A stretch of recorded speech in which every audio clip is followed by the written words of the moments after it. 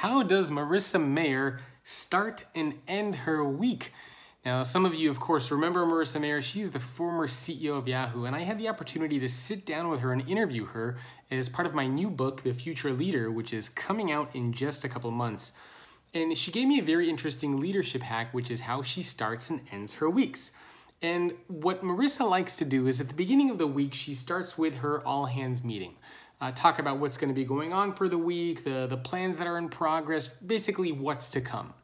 And the way that she loves to end her week is by talking about the highs and lows.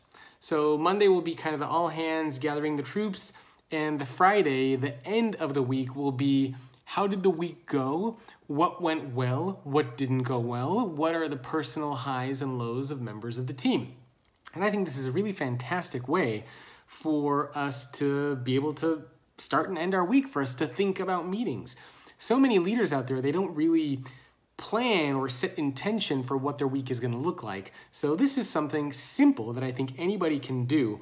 And this is part of a series of 11 leadership hacks that I'm putting together. And if you want to download all 11 of these leadership hacks in a PDF form, you can click one of the corresponding links that are floating around, depending on which channel you're using, or you can go to this URL. It's a bit.ly URL. So bit.ly, bit.ly/11 leader hacks. Let me just confirm that is the case. That's the right URL. Yes, bit.ly/11 leader hacks. And you will hear how a bunch of other CEOs, you will hear leadership hacks from a bunch of other CEOs that I'm going to be sharing over the coming weeks. So hope you found that one useful, and it's something that I think it's worth trying out.